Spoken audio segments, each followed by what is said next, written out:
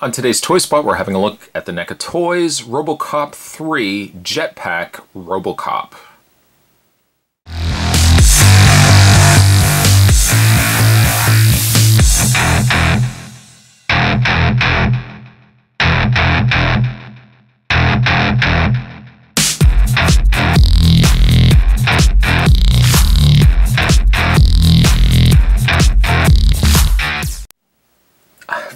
I'm amazed the fact that we've got ourselves another Robocop coming to us from the folks over at NECA Toys, but above and beyond that, I'm really thrilled to see that we're getting a Robocop with a jetpack.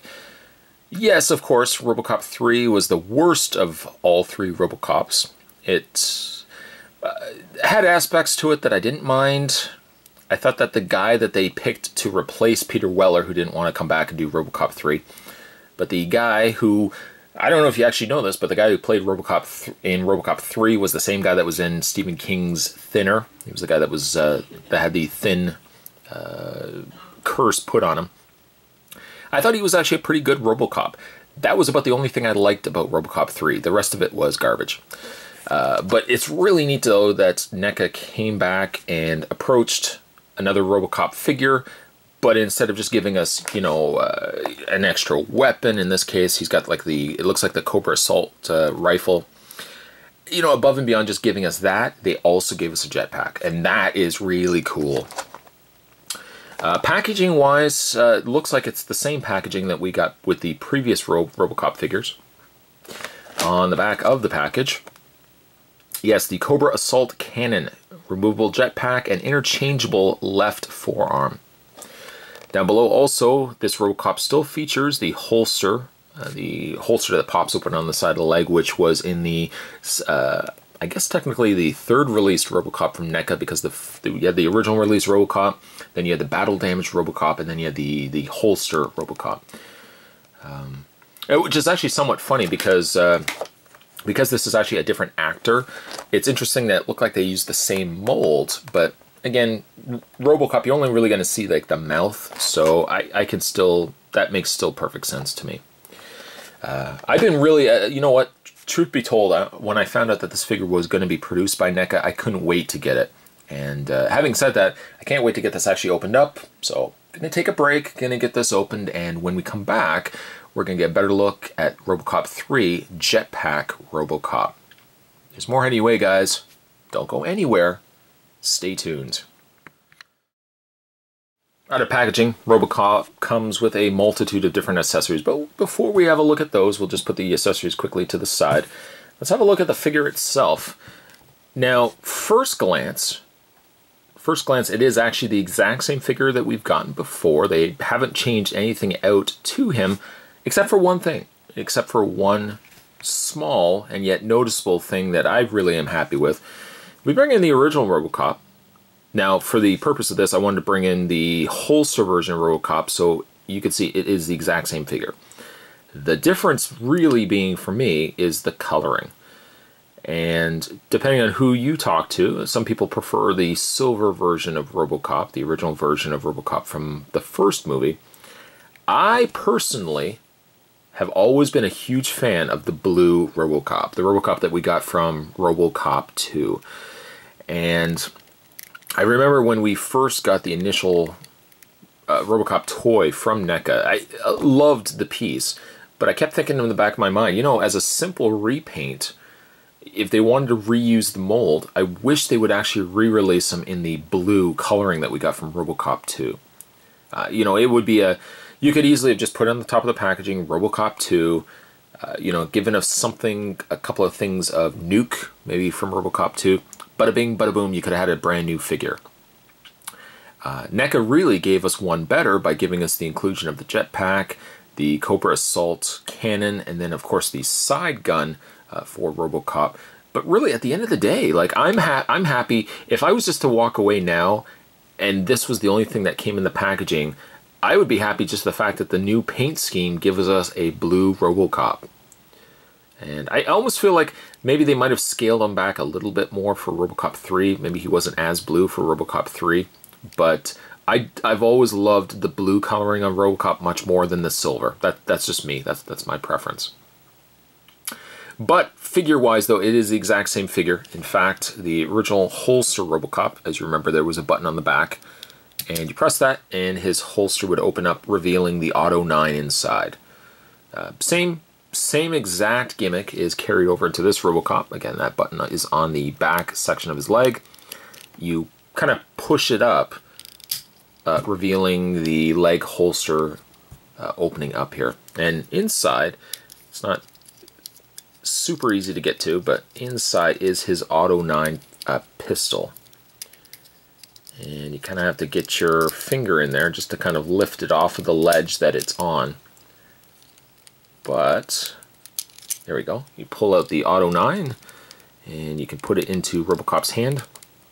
The one hand has a trigger finger, so you can get the finger around the trigger, and you know, you can have Robocop in a really stoic looking pose, and that's a great way to display him.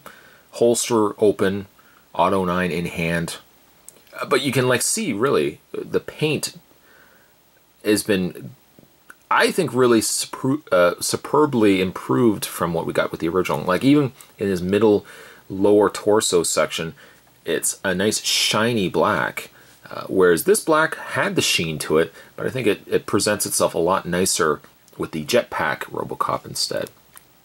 So like right there, at Spot can look at all the other stuff that comes with this Robocop, but really at the end of the day, I'm just happy that we got ourselves a blue Robocop.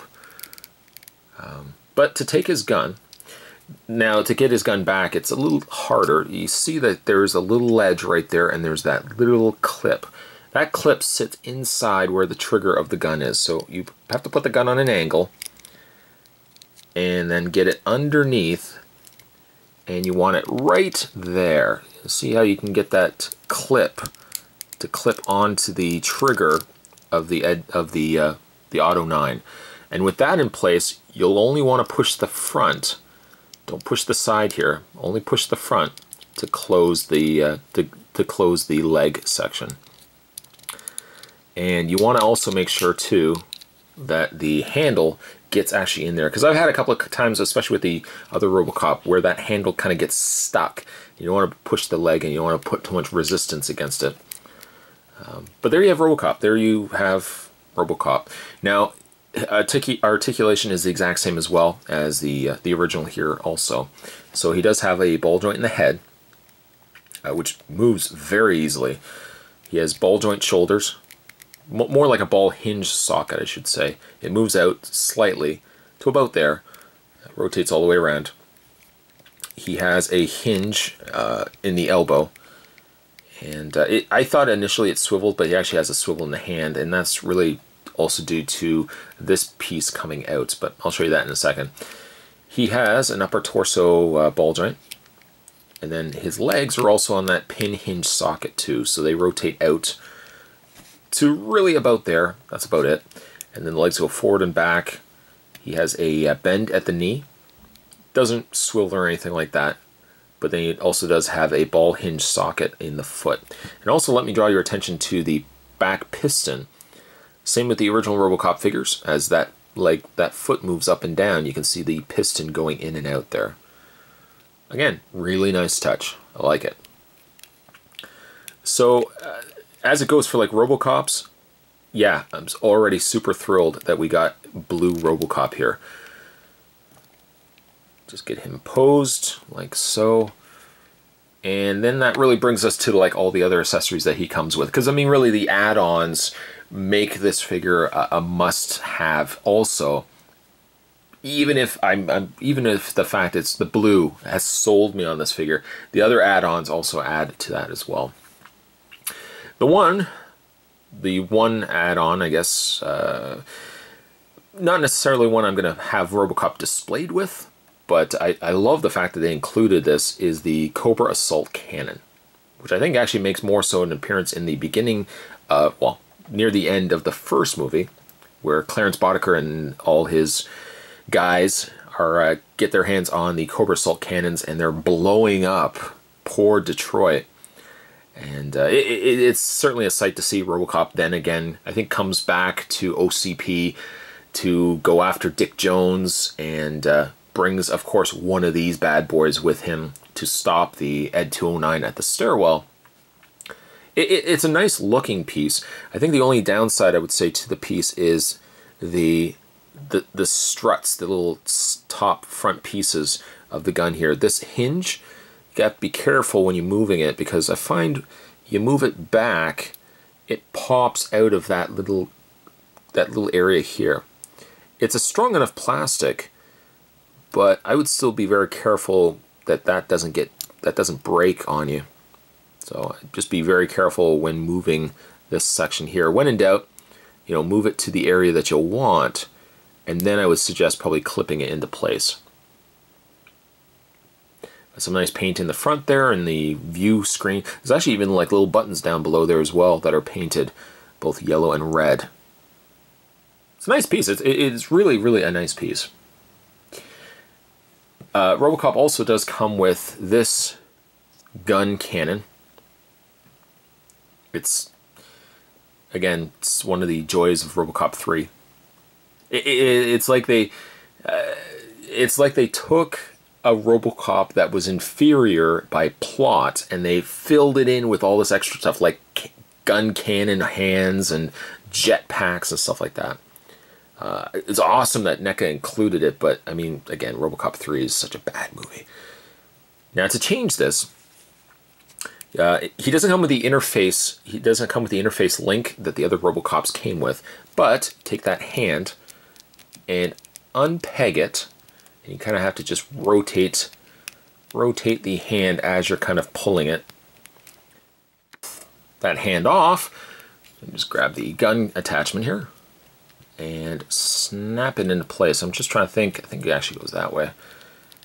Now, it's a very, very tight ball joint, so getting it on, getting it off might not be the easiest, but at least the front cannon section here is a rubbery plastic, so I don't have any worries that that's going to break off or anything like that.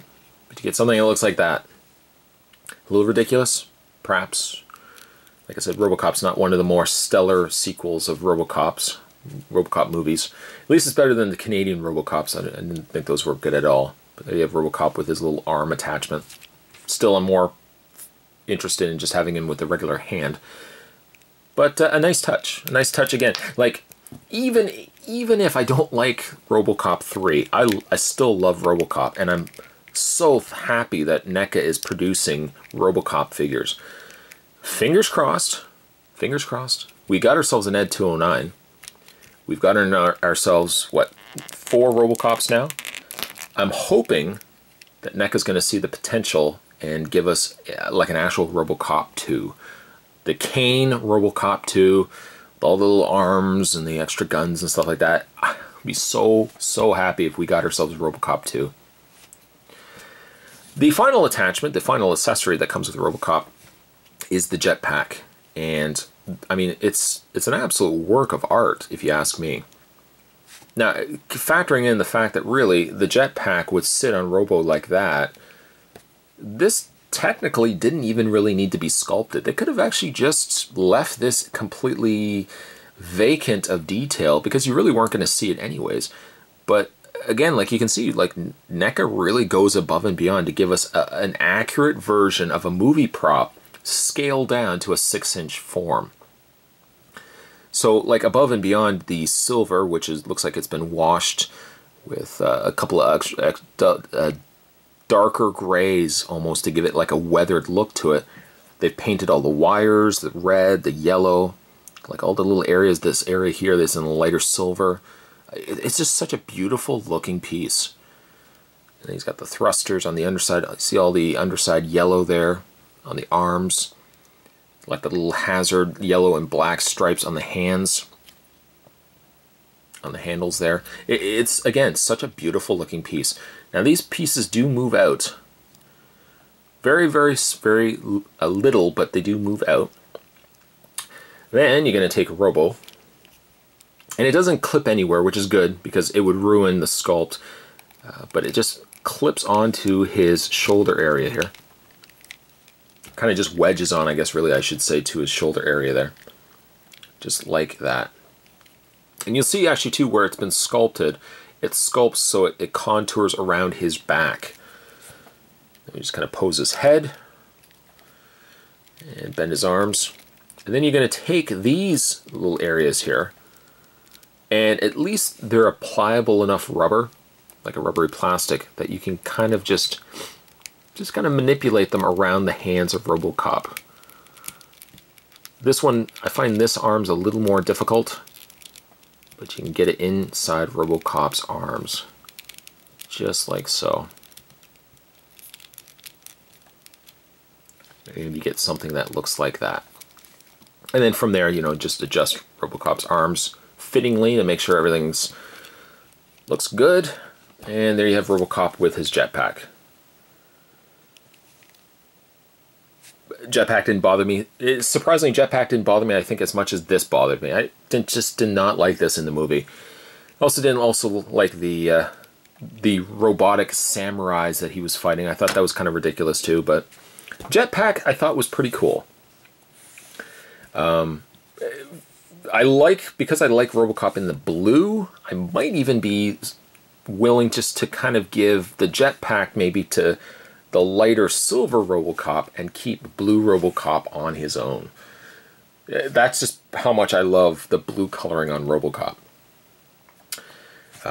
But again, like, it kind of goes to say that because NECA is doing such amazing pieces and they're giving us all these extra accessories, like this Robocop especially, it makes you really want to go and pick up a couple of them.